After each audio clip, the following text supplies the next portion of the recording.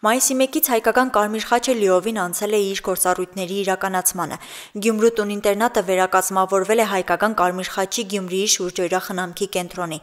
Անվան փոփոխությունը թելադրել է խնամվող շահառուների կարգավիճակը։ 160 խնամվող ունի, որոնց թվում միայն տարեցներ չեն, հաշմանդամություն ունեցող մարդիկ են։ Ծերանոց չվել եղել, ելնելով իր շահառուների կոնտինգենտից։ Գյումրու տուն-ինտերնատում ընդունվել են 18 տարին լրացած խնամքի կարիք ունեցող հաշմանդամներ և տարեցներ։ Ընդ որում մեզ մոտ 18 տարին լրացած հաշմանդամների թիվը գերակշռում է և զգալի չափով գերակշռում է տարեցների թվին։ Այսինքն իրականում մեր հաստատությունը ինքը խնամքի կենտրոն է համարվում, ոչ թե ծերանոց։ Հայկական կարմիր խաչը իր պարտավորություններին անցնելու էր դեռ հունվարին, հաջորդ ժամկետ նշանակվեց մարտ ամիսը, որը ևս խախտվեց։ Պատճառը տուն-ինտերնատի լուծարային գործընթացի ձգձգումներն էր։ Այդ ամիսներին կարմիր խաչը ամբողջությամբ կատարել է ուսումնասիրություններ հաստատությունում և իր համար հստակեցրել առաջնահերթ լուծման խնդիրները։ Արդյունքում 160 շահառուների խնամքը կիրականացվի նույն տեղում և ծառայությունները լինելու են շուրջօրյա։ Խնամքի ծառայությունում փոփոխությունները չեն ուշացել։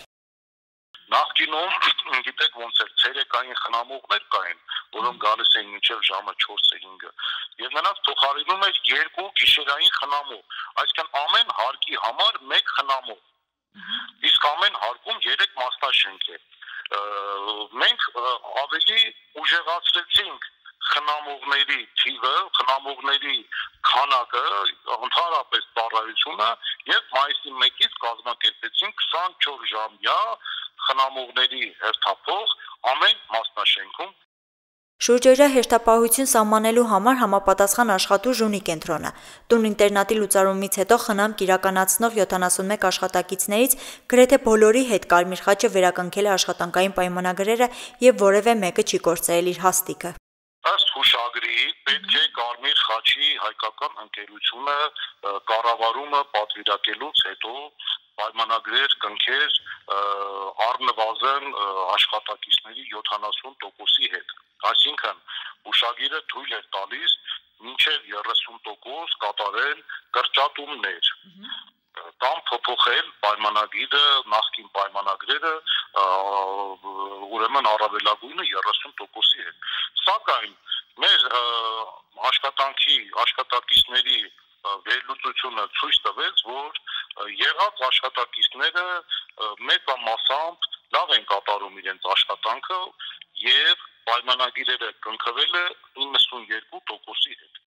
Ընդամենը 5 աշխատակից է իր դիմումի համաձայն դուրս եկել աշխատանքից, 66-ը մնացել են իրենց գործին։ Հայկական կարմիր խաչը հուշագրով է պարտավորվել առնվազն 163 միլիոն դրամի ներդրում կատարել ծառայությունների որակի և կացության պայմանները բարելավելու համար։ Խոսքը նաև շենքային պայմաններին է վերաբերում։ Նախկին տուն-ինտերնատը ունի 6 մասնաշենք, 4-ում հիմնանորոգումներ այս տարվանից են նախատեսված և լինելու են փուլ առ փուլ։ Դա բաժանված է 3 փուլերի՝ 2020, 21 և 22 թվերի։ 2020 թվականին նախատեսված է 6 բնակելի հատվածներից 4-ի վերանորոգում, 87 միլիոն դրամի չափով միջանցքների